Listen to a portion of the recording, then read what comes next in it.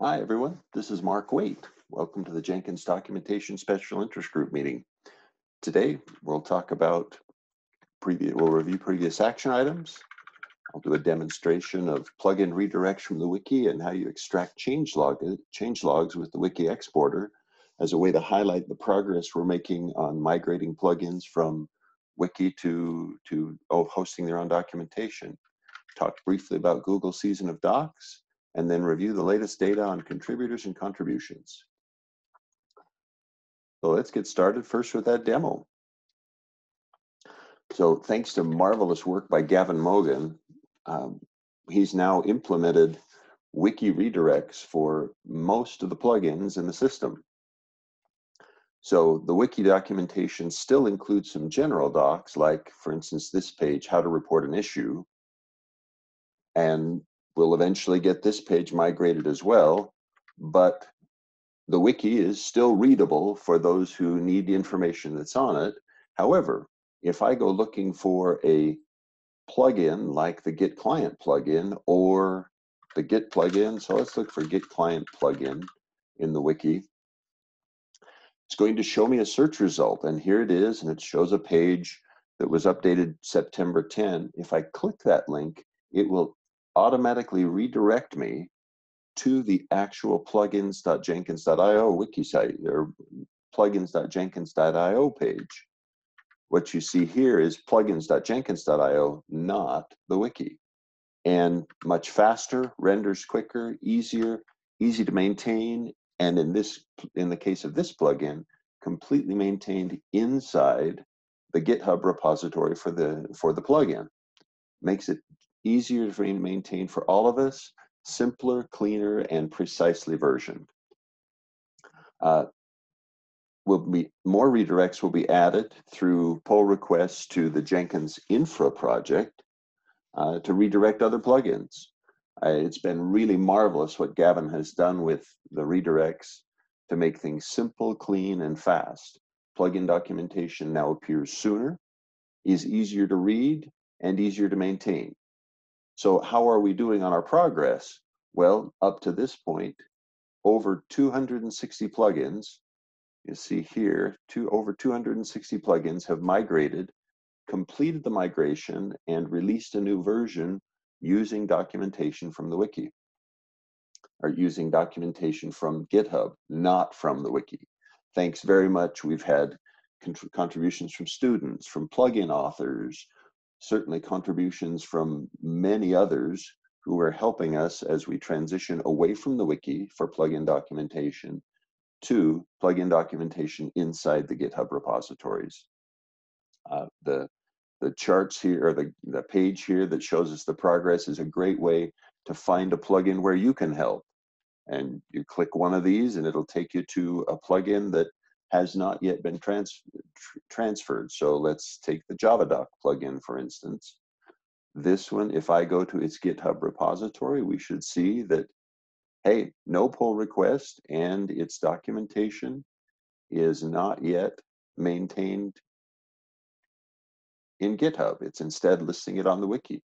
This is one that could be reconfigured and reworked to use documentation in GitHub instead of documentation on the wiki.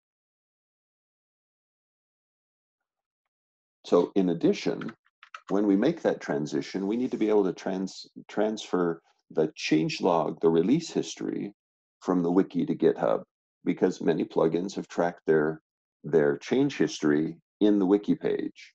The wiki exporter tool, here, when I click export, this tool will offer translations of the wiki page into Markdown or ASCII doc. So if we take that JavaDoc page and I just click convert here, so this is, if I go to that Confluence page for, let's go to the JavaDoc plugin here. And if I grab that page, I should be able to put this into this converter, do convert, and it will read the page from the wiki. and present me that, in this case, in Markdown. Here it is. And notice, here's the changelog. So I could copy the content of this changelog into a pull request to the JavaDoc plugin. It's that easy, that straightforward. It just works really well. And then we get more and more of these things translated. Now, in addition to that, we've also got a project on GitHub that is tracking our work as we make this transition. So you can see these swim lanes that show us here 18 pull requests that had been submitted to projects that are now released that with a version with that pull request inside of it. Merged, in the merged column in the center, shows pull requests that have been submitted and even have a highlight here, approved. You'll notice that it says one review approved.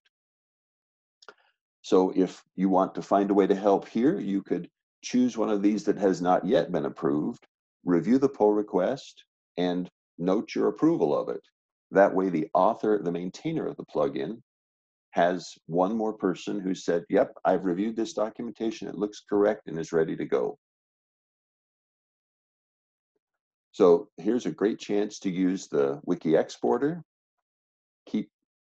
add a changelog to the plugin repository, and then update the README to refer to the changelog. In addition to those efforts, we'll be initiating soon our application to Google Season of Docs.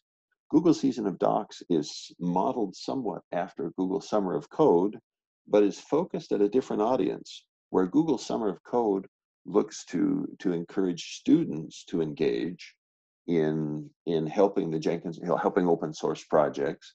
Google Season of Docs is focused on writers and people who have professional writing experience but do not have experience contributing to open source projects.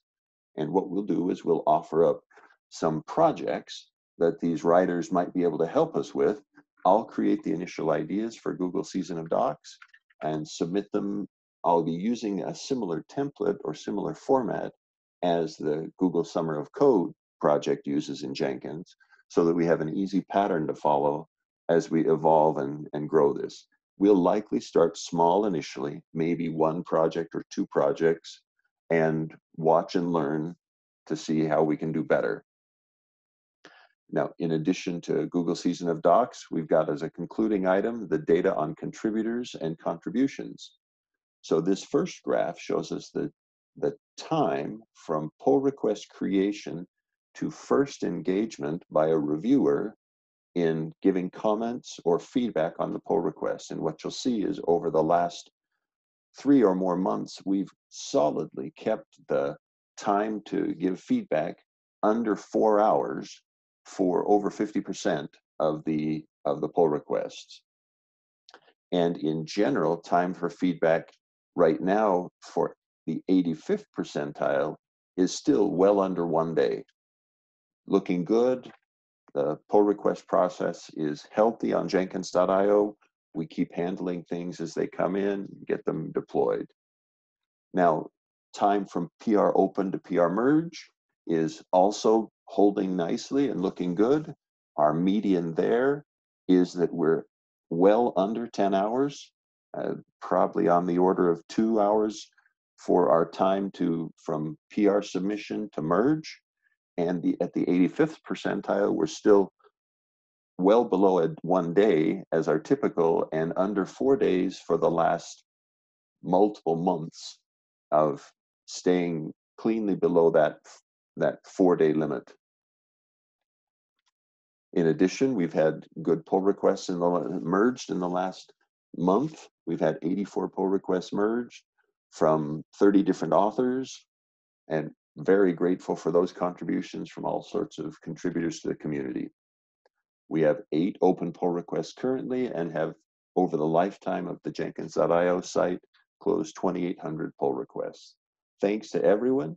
Thanks very, very much. And this concludes our meeting today.